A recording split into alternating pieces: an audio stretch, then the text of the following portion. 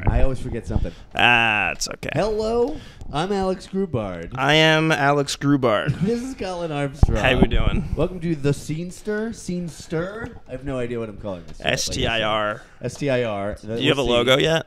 I've been starting to mess around. I'm debating of just calling it Grubard with an exclamation point. I think that's a better name. And it maybe is better. Also, then I can make the poster like a parody of Gutfeld. And then under it'd be like, do you guys get me?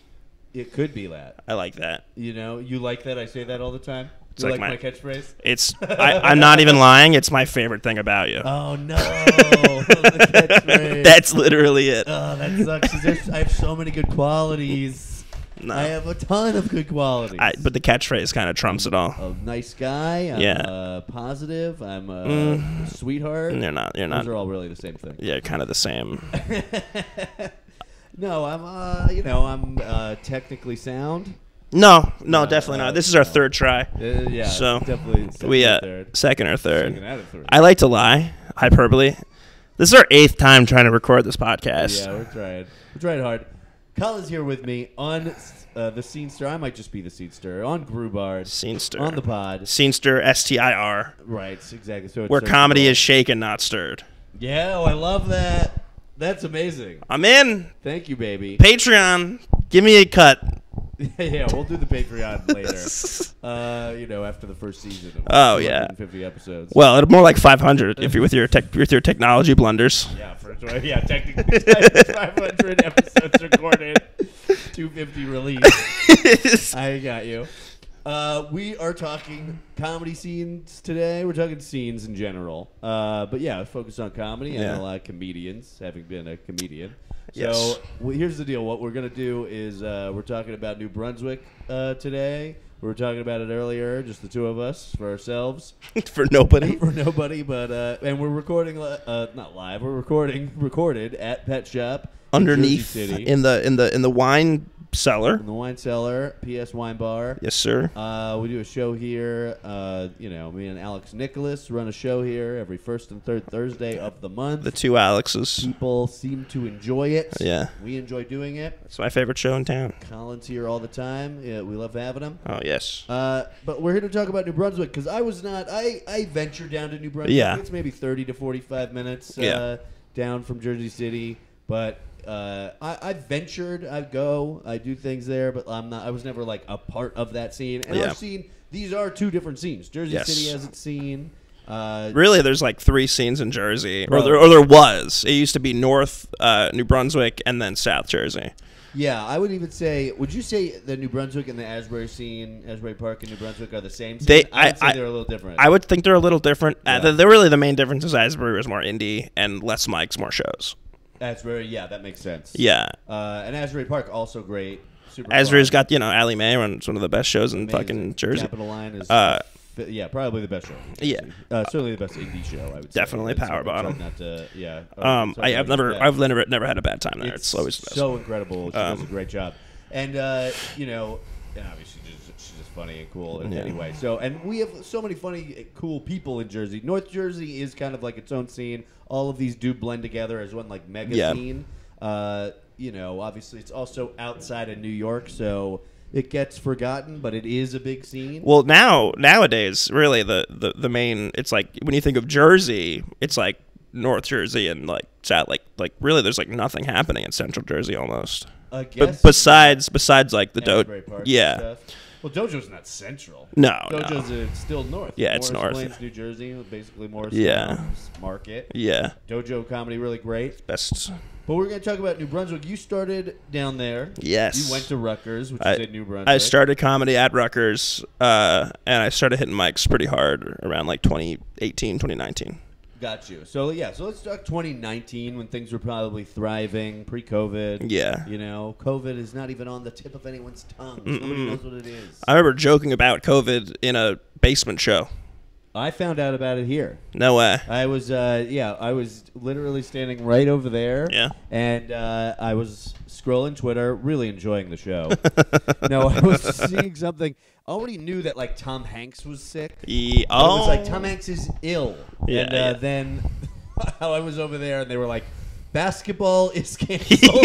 yeah. The NBA is canceled. I was like, I guess Tom Hanks is maybe gonna die. I remember. I remember in college, we were all like joking. I was like in like a packed basement, like doing comedy, joking about, I hope no one has it. And then the next day, like the school shut down. Everyone had to go home. It was crazy. Yeah, it's crazy. You were in school at the time. Yeah, I'm very young. I'm like a young hip guy. You're a young guy. I'm way younger than most people. So a young adult. I'm like a pretty. I don't have any gray hairs or anything. You don't? No. Oh, they're coming, baby. Yeah, it's pretty sad. No, you'll be all right. You're in your prime. I have nose You're hairs about to be now. in your prime, is what I have nose hairs coming out of my nose. Do you have ear hair? Not yet. Oh man, I've got hair that just comes out of like. I always thought ear hair was like inner ear hair. It comes out of like the lobe too. It comes out on like the top. It's anytime my girlfriend notices the nose or ear hair, she makes me feel like really old about it. Because she's so young. She's 16, so it's like. I bet she is younger. 16 is no, she's 24. 24. 24, great age. Yeah. You guys get a good. We're 24. I'm 27. That's normal. 10-year anniversary coming up soon. Aww. So. Yeah, no. I'm still like, Aww. That's so yeah, you're too nice, dude. Yeah, I am too nice. Too nice. Yeah. It's becoming a thing. Well, guess what? I'm going to be a dick. It's going to be a whole. I'm a heel turn Grubard. Been talking about it for a year and a half. Yes, sir. Yeah, I want angry Grubard. I want angry. I want pissed. I want pissed off Grubard. Yeah. When you get, I think I've seen you like pissed once, and it's like it's like I get like you're very quiet, but I can see steam coming off your head. Yeah, you know, you're like, sure. Oh yeah, get that bulge right here, this vein. Yeah.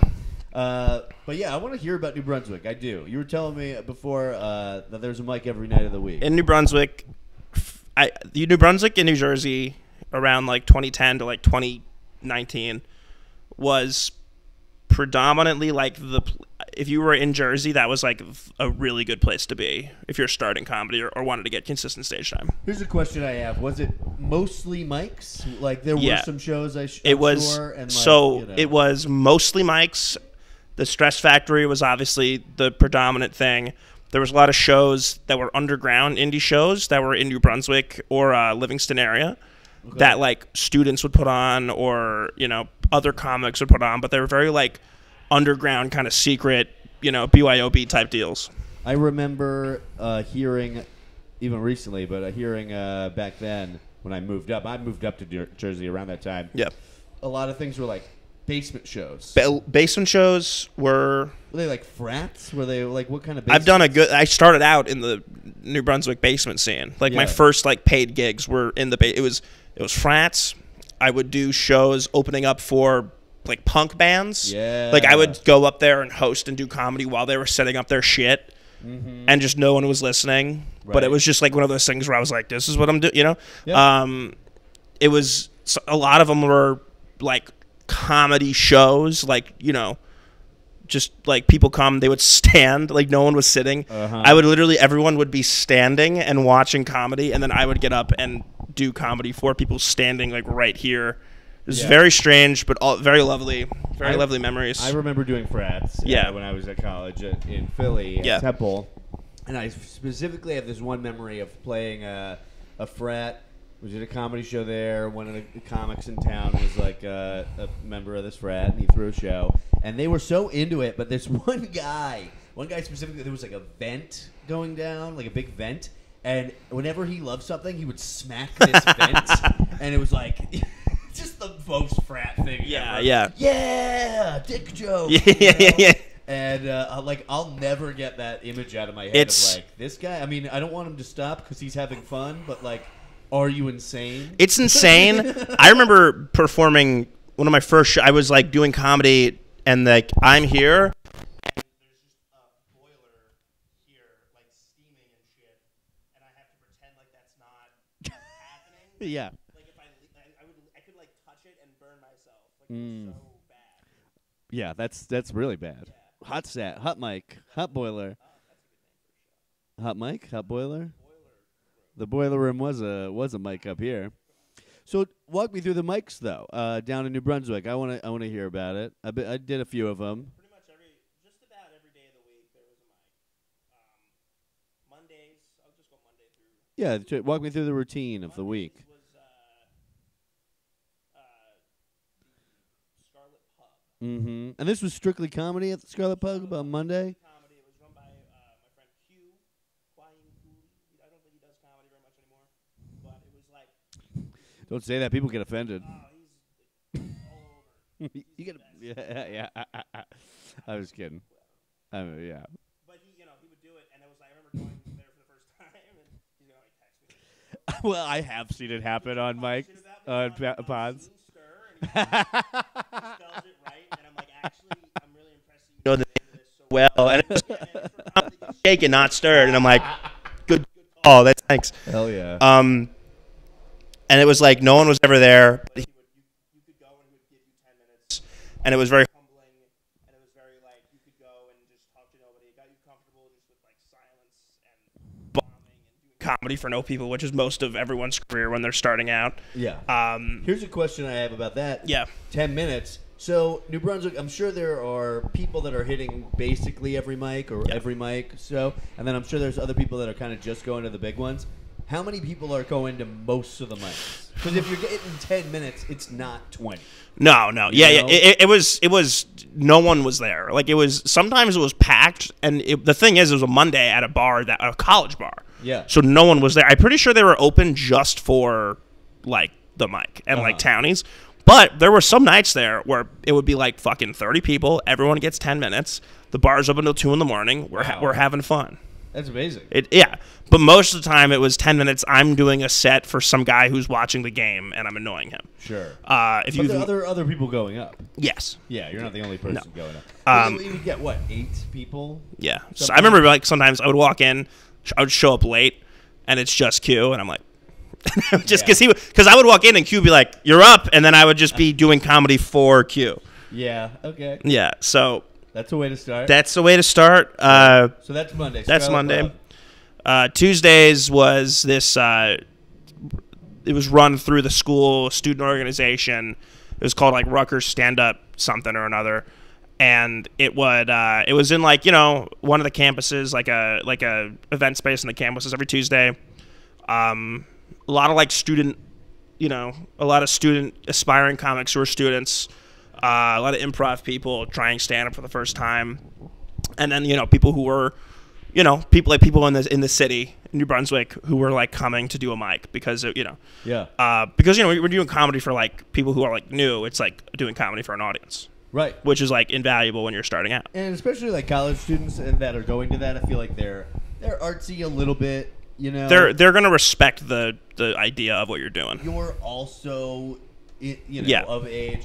It's age appropriate. Were people like in their 30s or whatever, or late 20s going to that too? There was people. Right. There were like older people. Like they would go. Like it was very cool. It just felt nice. Because they were allowed to. It was like open to the public kind of thing. And what the guy who ran it, Akash, what he would do is he would bring in a comedian. Like a professional, like someone who's like probably like 4 or 5 years ahead of us, and bring him in to do like a set, like a paid set, and then stay there and like do like a Q&A, so you could like pick their. It was very cool. You could pick their brains. Some names. If you remember, are they people you see now regularly? I don't want to. Well, tell me why you don't want to. It's just, you don't have to, but tell me what specifically about it. It's equal parts I don't remember and equal parts I think back and I'm like, they probably should have been doing that. Sure. Yeah. Well, that's why I was like, it could have been guys, that were hosting the mic at the Stress or something like that. But yeah, so that was Tuesdays. I thought it would be people we know. No. Well, yes and no. I got you. I'll tell you more later. All right. Sounds good. I don't need 2 people texting me like, did you? I heard it's just Grubard now, and you talked shit about me on the Grubard podcast. What the fuck's up with that? This is why I need you to do it, because I need people to think. Yeah, the engagement. Yeah. Right. I need everybody. I'm just trying to change my MO. What people think about me. Yeah. No. So okay. So that was where was that? Also, was it in a classroom? It was in a event space on the Livingston campus in Rutgers. Okay. Yeah. So that's Tuesdays. People did this. Yeah. He got a lot of people going. Yeah. A lot of people went to that. 15 signups. Pretty much like 15, sometimes like 20, 30. Yeah. Yeah. Right. Yeah, and it was free. Like. So I'm hearing like 20 or 30 people are hitting these mics. The scene is like 30 people deep. Yeah. deeper than that, but probably like your core members. Well, you got to remember the scene. It's loose. It's loose in that sense because it's like a lot of people are trying it for the first time in New Brunswick. It's like, you know, Ruckers, a lot of like, you know, seize the day, life is short motherfuckers who are like, you know, in college trying out new shit. Sure. You know, and then you would have like the core people who I aspired to be like when I was starting out, because I so desperately wanted to like separate myself from like not that, you know what I mean? Thing. I didn't want to be like seen as like, oh, just some student. Like I actually like trying it out. Like I was like, this is fucking what I want to be doing. Yeah. You're not one of these people. I'm like, sometimes I go to drum circles. No, yeah, and that's what it was. Like just like people that were like, you know, theater kids or music adjacent, right, who were like trying it out, which is fine. I don't care, but I just didn't want to like be like, it's not okay. It's they should be assassinated. Yeah. But in the biz, we call them tourists. But those names I'll name, the people like who I would consider like in that sense, like the scene. It was like Franco Danger. It was Alex Nicholas. It was Allie Mae, Joe McAndrew, Tito, Brian St. John, Tyler Langlis, Baker Bone, Donish McBool. Yeah. Like a lot of people. Yeah, Donish just hitting these mics? Yes. That's cool as fuck. Donish told me. Well, it's cool that all of those guys. I remember years ago when I first started, Donish would tell me like that's how he would just do these mics until, and he was like one of the funniest people I ever met. Yeah, right. You know? I get that. You know, I think there was an era of New Brunswick where it was Rami Youssef was probably there. Rami, a little after, a little before you started. Gether, Dina Hashem went there. Wow. There's a lot. It's like, you know, it's not like prestigious, but you know, it's got the bones of like some really great comedians. The legends came out of yeah, there, I would say so. So now let's move on to Wednesday. Wednesday. You saying was a big day, and also this is one reason why there was such a scene in New Brunswick, and you know, not exclusively, but pretty much any scene, a lot of scenes. If there's a club there, that's the center of the universe, and a lot of things spring out, you know, around that, and there's the Stress Factory comedy. Yeah, Wednesdays were a big day. Right. It was Stress Factory, which is a bucket. You got 3 minutes. You paid like $7 or $8. It was a ripoff, but people it was electric to be just to be there for like to do, you know, stand up in an actual club. Like I would have paid $20. Like I was bright eyed, and you know. Yeah. So Wednesdays were cool because there was Stress Factory, but down the street from Stress Factory, this place called Court Tavern, I think the name was, and it was this like dingy old shitty bar, but downstairs there was like a basement event space.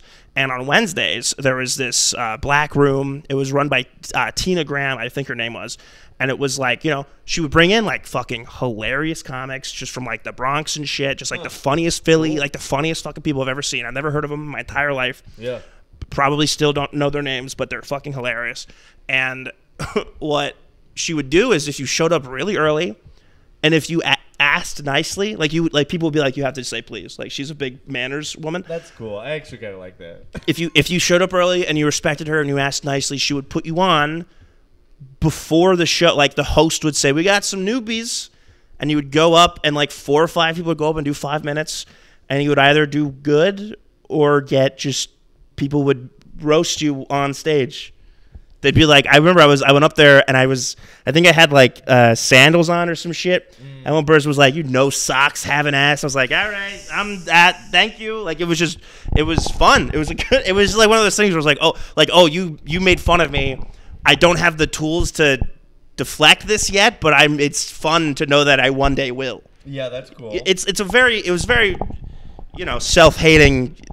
Yeah, it was very like, I have to hate myself to a certain degree that I want to be doing this. Well, I think that definitely separates you from the like stand-up student tourist. Yes, you know, yes. Too, of like, I'm willing to be in this room that's not as comfortable, but is awesome. You're enjoying it. Well, that's why I liked New Brunswick so much, because I was just constantly thrown in positions like Q's Mike on Monday, constantly thrown in positions that sucked. Yeah. And it just got me like really comfortable with being uncomfortable. And that I think that is the like one of the that's what whenever people always ask comics who've been at it for a while, like, what do you need? I'm just like, do everything. Yeah. That's the most important thing, I think, for me, was when I was coming up. It's just doing every shitty thing I could think of. Yeah. You know? It's just how can I ruin my day today? Yeah. Absolutely. Yeah. I do not want to go to sleep. Yeah. I just want to be thinking about this for exactly the whole time. So Wednesdays you could do that room. So yeah, you got Stress Factory, Court. You do Court Tavern. You do that. You get up early. You go to Stress Factory because it started an hour later. Throw your name in the bucket. If you got up early in the Stress Factory bucket, you could do your set there, and then you could run back to Scarlet Pub, the place where the Monday mics are. Right. Okay. And there's a mixed mic, like acoustic guitars and poetry and comedy and shit. And you can just do that, and that's great because the people that are playing music and reading poetry are like a respectful, regular crowd. And so on a Wednesday, you could hit 3 legit spots in front of real people. You're getting a lot of big variety of different types of time. Big variety. Yeah. And this is what I remember hearing Donish talk about this, because he was like, I would just go to these mics and try out my jokes in front of like different types of people. It was basically like you were like emulating road work.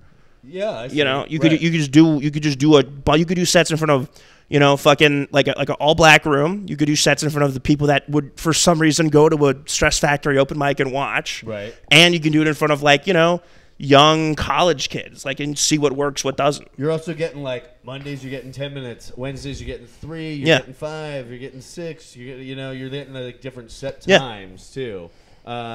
Sounds amazing, and especially on a night like that, Wednesday's comedy night. Love that. What about Thursday? George Street Co-op. George Street Co-op, and so this is more again. This is probably more friendly room. Friendly room. It used to be twice a week back in the day, but now it's just the once a week. All comics, right? All comics. It was upstairs of a vegan grocery store. Yeah. It still is. Yeah, it's a cute little living room. It's a small area. Very cozy. You could probably, if you wanted to run like an arena style show there, you could probably fit like 30 people max. You're right. Yeah. There's a kitchen. There's a kitchen. Yeah. Sometimes you'd be doing a open mic and someone would just be there like washing carrots. Yeah. It's a very bizarre situation. Store aspect, but it was awesome. It was just people who wanted to come and try their jokes out. And that was one of the, like, you know, it's like a good community. The co-op. The co-op. So also, another thing about New Brunswick, these shows for the most part, these mics, is that they're pretty much walking distance. You can kind of like, they're downtown. Yeah. Right? All Livingston campus one was... It's walking distance, or you can catch a bus, a Rutgers bus, which is also open to the public for free. For free. Huh, well, yeah. You know, very. Brunswick has something going for it. I'm a big fan. Public transportation. So, co-op. People love the co-op. Yep. You know, comics still talk about the co-op like there's still one on Sundays, right? Was Sundays that going on at the time? Yeah. So Thursdays and then Sundays. Thursdays. So what about Fridays? Fridays was. Hard to have a mic on a Friday or Saturday. It was Friday and Saturday. I think Saturday might have been like the only day where there wasn't a mic going on. Fridays there was oh gosh, it's closed now, but it was called Chamber 34. You might have the record store. Record store, yes. 43. 43, sorry. And that was in show there once. That was in Highland Park. Yep. I did a show there once. That was the first time I bombed a paid show. It was very sobering because I was like a year in and I was like, I am the best, you know. And then I ate it in front of like a packed crowd, in front of like people who I respect in the scene. I was so upset. First time I ever did a Don't Tell was there. No shit. Yeah, it was a Don't Tell show. Was that recently?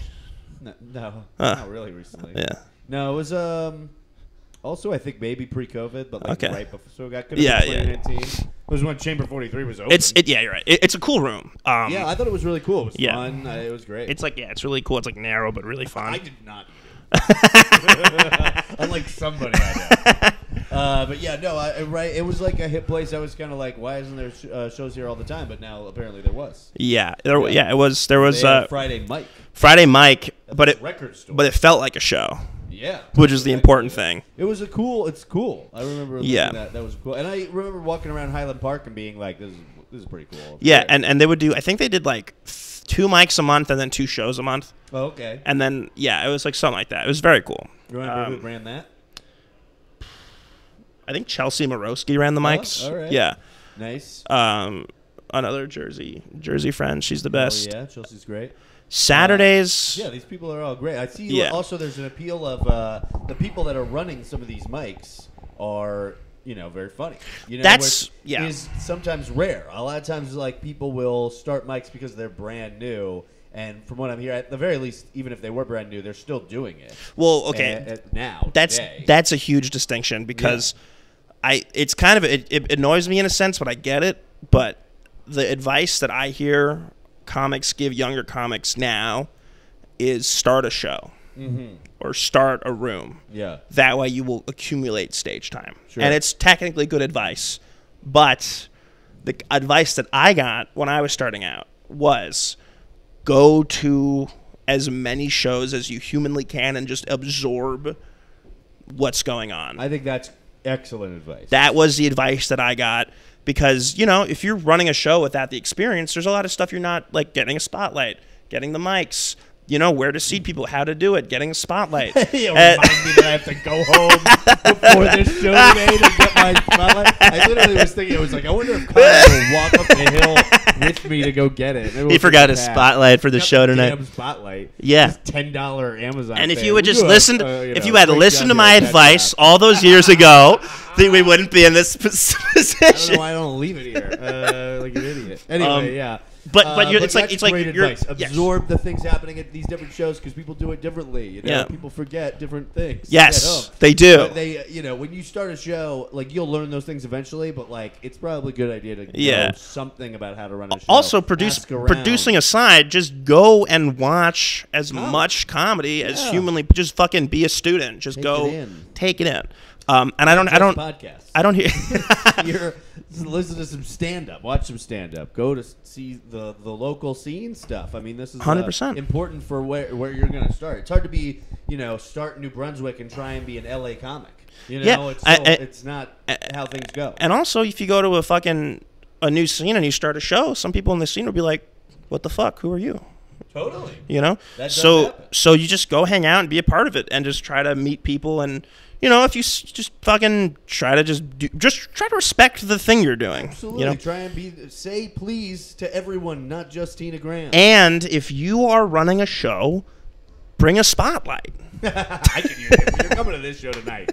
Bring a spotlight. If you got one, this is airing right now. Obviously, it's not, but we could use it. No, so. Okay, so I guess we ran through all the mics, right? That's most of the mics. Well, Sundays. Sunday. On Saturday, it was mostly shows. That's when I was doing, like, opening for frats and bands and, you know, basement comedy shows. And most of the time, nothing. And just hanging out and going to shows and watching them. Sundays were cool because Sundays, I ran a thing through the school with my friends who I started comedy with. And it was just basically an open mic where we would steal a classroom at like we would go into like the hall, like one of those halls of like a school of like this campus. Yeah. Just jiggle like see what doors were open. Yeah. And then we would put it in the Facebook and be like, "We're in room 405 at Murray Hall today." That's awesome. And then just people would come and we would just do a mic. And then there was like a critique component to it, which I'm not crazy about nowadays. But, you know, you're starting out. I see. Feedback. It was a feedback, yeah. But it was cool. We did something like that too. If I can tell you. So like, I was like, you know, what? So I went back to school, like right. Yeah. Went to Temple, and there, I had looked up on the internet, like there was a student organization, and so I went to it, like, and I went back, and it was like January, it was like spring semester. Yeah. So I found this student org, TU Comedy at Temple University, and it was run by this guy Michael Troy, who was like a sophomore, and started going to some things, and it's like I had been doing stand up already for like 5-6 years, so it was, you know, I like had more to say and stuff, and not everybody was like getting up. I'm like getting up still like all the time, and I had all this New York experience, etc. And it came out like, well, why are you the president? What's going on here? And they would say like, well, there was somebody had started this last year when Mike was a freshman. And he was just attending. Yeah. And then in the fall, he like went to the like, you know, the student center or whatever, and was like, "Hey, whatever happened to that TU comedy?" And he was handed a folder and told, "You're the president."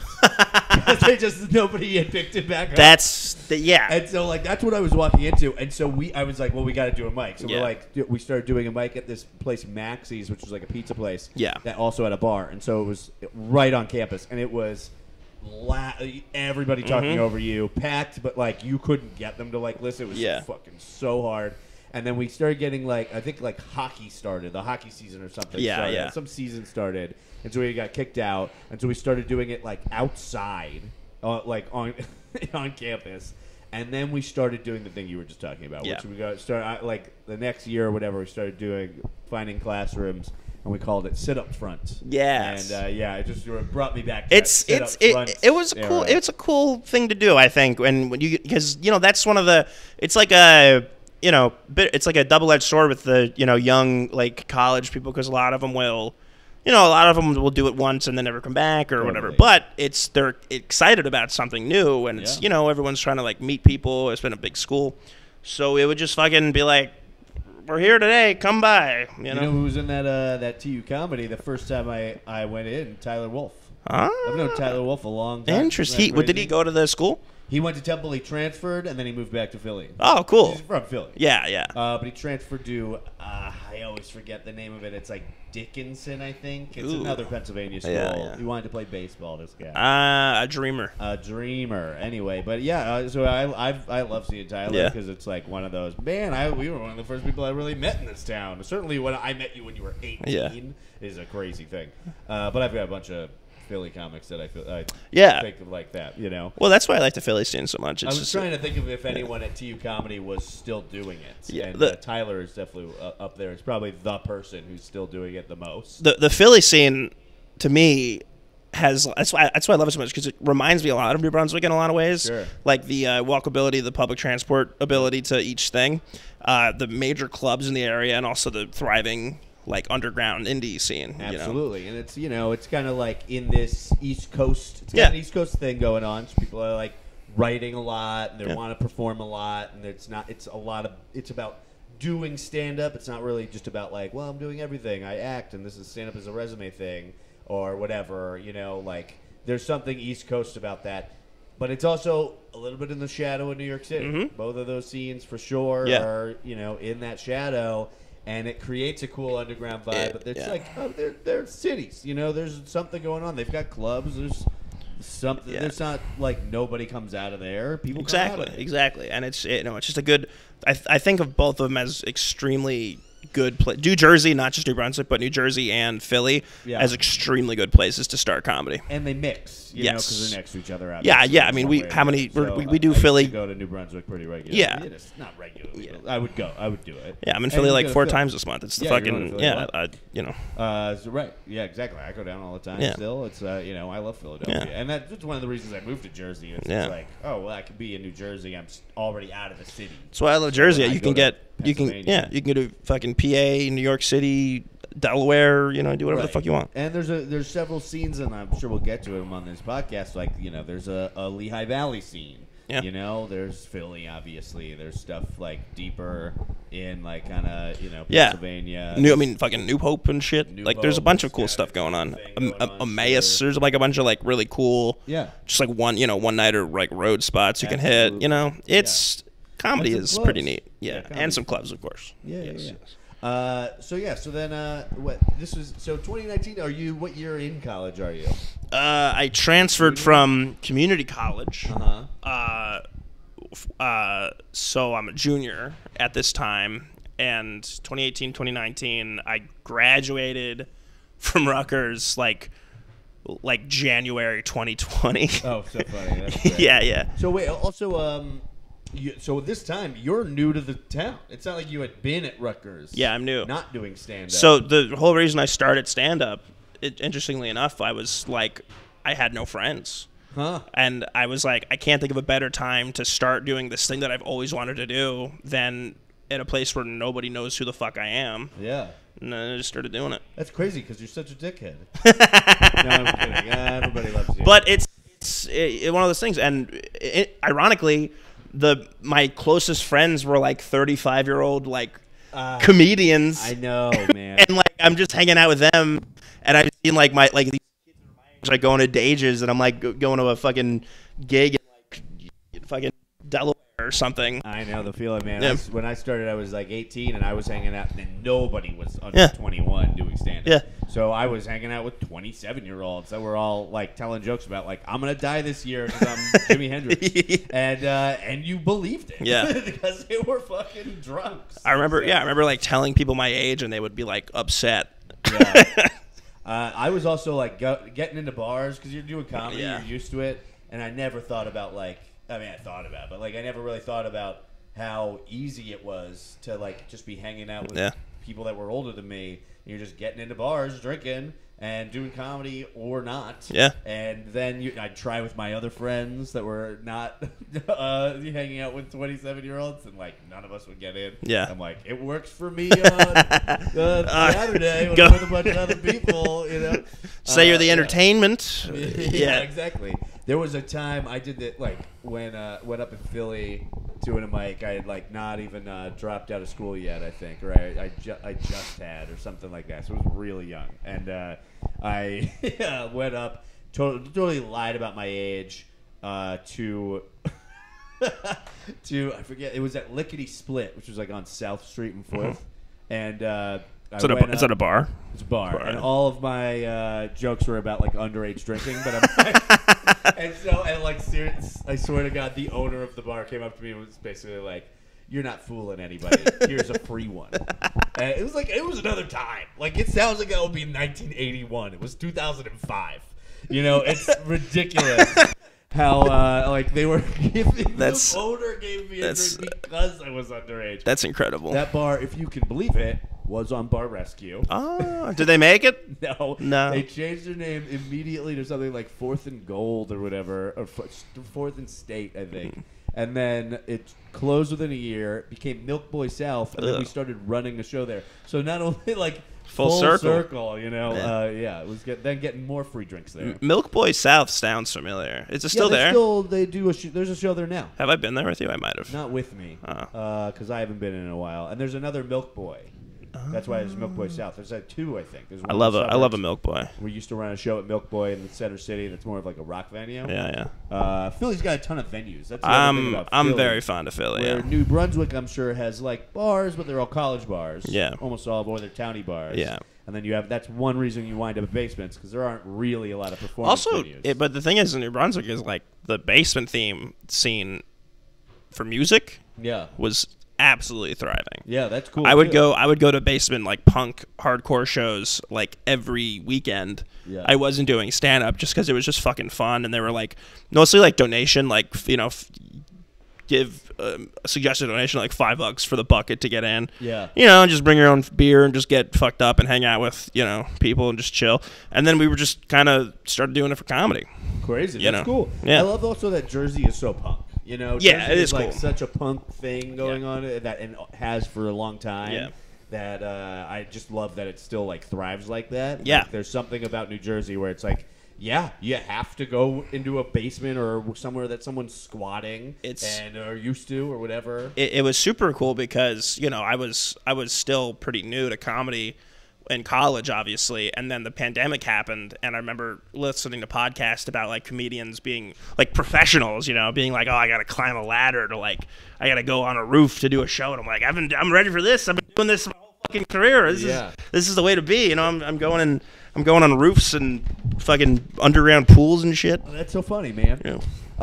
Well, that's cool. Well, we got a show soon, so I probably should wrap it up. Well, do you want to mention anything else about New Brunswick's scene and stuff like that? It's dead. Oh, really? Is that really how you feel about it? I mean, there's no. Yeah, did I not say this? No. Oh, there's all those mics are done except for George Street Co-op on Sunday. Yeah, that still happens. The Scarlet Pup. No one runs. Stress doesn't have a mic anymore. There's no Stress mic. Like the center of the universe we were talking about. So that's crazy. It was really other. It's like it very much is not a thing anymore. Like if you say New Brunswick scene, I'm from the New Brunswick scene. People would be like, I don't know what that is.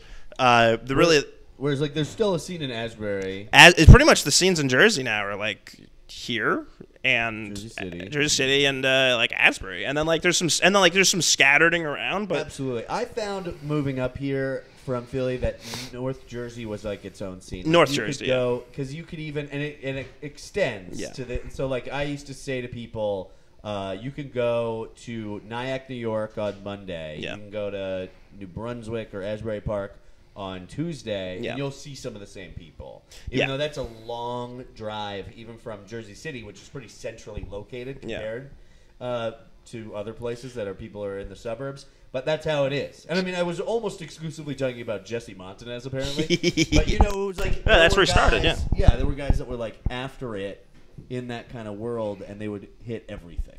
That is that is one thing that I think the North Jersey scene is kind of missing. Is there's really no mics. There's mostly shows, which is great, but if anyone's listening to this, you should start a mic because I don't want to. Yeah, none of us want to. So But that's yeah, the thing. so that's actually ironically, that's my advice: is don't go to start a room. That's my Let me go up whenever. yeah. Do a bucket or whatever, but not for us. Yeah. No, I know what you mean. Yeah, Yeah. there are definitely and I mean we have other clubs now. There's a dojo of comedy out in Morris Plains. I love that room. Town, which is its own kind of area. It's the best. Super great club. Mike over there that owns it is the best. And they're doing good things and experimenting with new things all the time. It's cool. Their calendar has exploded in the last year. It's great. They've been doing comedy a bunch for a long time, actually, but now it's really, really full. Yeah. I know. And Jersey City has a lot of stuff going on, and a lot of those people from New Brunswick wound up moving up here. Yep. And from the shore scene, Asbury Park, that what people kind of describe as the shore scene. Yep. A lot of them wound up in Jersey City, so there is an epicenter here. Definitely, it's a good place to be. Your proximity to New York is unrivaled, and you can. It's like how you can, we were saying before. I can do. Any given week, I can be in Brooklyn and then Philly and then Jersey City and then upstate or wherever. I used to say, and I guess it's pretty true. I used to say my week is basically I'm in Jersey doing spots 3 times a week. I'm in New York twice a week. I'm in Philly once a week. I'm in another city. Exactly. And it's kind of nice. It's I really like where the scene is right now with Jersey City. I think so too. I mean, I like it too. Again, a lot of that New Brunswick life just came here, so which is nice. Yeah, we're experiencing a lot of those people, and they still come up even if they live in New Brunswick. Still, they come again. The North Jersey is its own mega scene. Yeah. And so we see a lot of those people. It's not, you still meet people that are new, that are down there. But, and we get less new people. It's expensive over here. It's not a college town.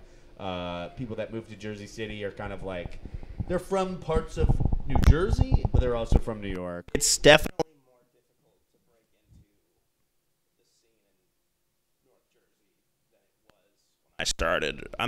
I do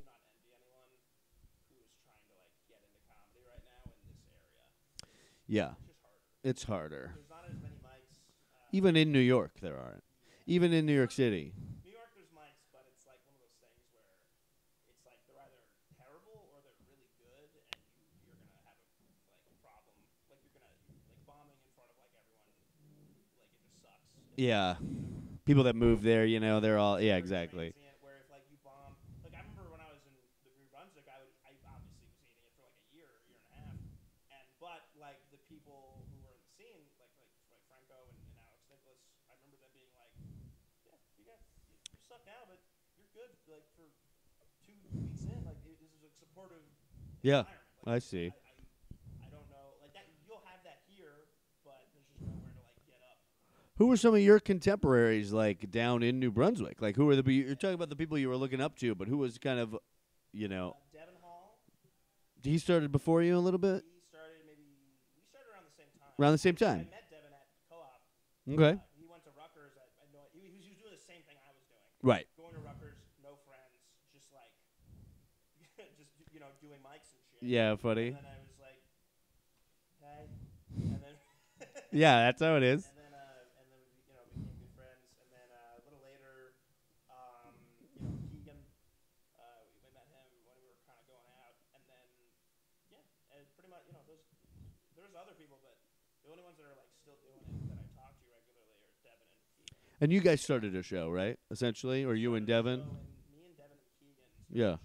In 2020, I was living in Jersey City at the time, but they had moved into the college house that I was living in. Oh, okay. So they were still in college. Right. So they were like, "Do you want to start an outside show?" And I was like, "Sure." It was called Shrubs. It was very fun. It was a stage outside. Built Keegan's dad built the stage. Oh wow! It was very. I can show you pictures of it. It was very, very nice. I did it once. And yeah, and But if you want pictures for the fans, maybe for the viewers, Patreon. But it was cool because people would, you know, like, it was very like there wasn't a lot of shit going on in Jersey. There was a lot in the city in New York, but there really wasn't a lot of stuff going on in Jersey that was like, you know, COVID, blah blah. But that's about it. Oh, and that's part of why you did that 2020. Yeah, yeah. So it was outside. Yeah, and I was afraid of killing my parents. You know. Yeah, I get that. I'm a pussy. Yeah, I've always thought that about you. Yeah. So that's cool. Yeah, that was Shrubs, and then I didn't realize you were already here. That makes sense. Yeah. Time-wise. Well, the first mic I did here was McGinley. Right. That's where I met you. That's where we met. Yeah. That was around that time. Here's another question I had, because you guys do sketch and stuff like that. Yeah. Were you guys doing sketch? Were you doing other things besides stand-up? We were always Writing, we were like other projects. Me and Devin were focused on stand-up. We were like obsessed with doing, you know, there was this kind of like philosophy where it was like you need to be doing like 30 mics a week and shit. Right. This was a pre-COVID. I mean, people still definitely. People still do it, but this was like very much like I remember like hearing like people say like that. What you need to be getting up as much as humanly possible, which I realize now is probably detrimental. I think, but you know, getting quality stage time. You know, it's to each their own. You know, it's hard to focus when you focus on just going like I have to get up as much as possible. Then a lot of that is terrible time. It maybe isn't making you better all the time. Maybe is making you look bad. It's one of those things where you don't have those instincts yet. It's hard to know. It's very hard to know. It's hard to have instincts. You know? It's an unnatural thing. So Devin and I were just solely obsessed with going. We would like my last year of I had a 4.0 GPA. Wow. And the year I started being like I'm like all I can think about is stand-up comedy. I think I had like I graduated like a 3.5 or something, which is still fine, but it's like, yeah, of course. But like I just the comparison of just being like I don't give a shit about anything anymore. But so we would just go to the city a lot. We would do a lot of comedy in the area, and then we met Keegan, and Keegan and I would like make stuff like kind of like on and off. But like, you know, there was like the idea of like posting short form content was like not really a thing. Yeah. Back then, so we would just post like stuff to like YouTube, but it was like no one was seeing it. Mm-hmm. And then pandemic happened, and then that's when we started doing it more. Got you. Yeah. Well, do you want to plug some stuff? You guys do sketches now? Keegan and I have a sketch channel called Dim Boopers. We are also stand-up comedians. We're co-headlining in New Hampshire and Empire Comedy Club Maine on May 5th, New Hampshire. Wait, I get the actual date. You can do whatever you want. Like, also, what's your website and stuff like that?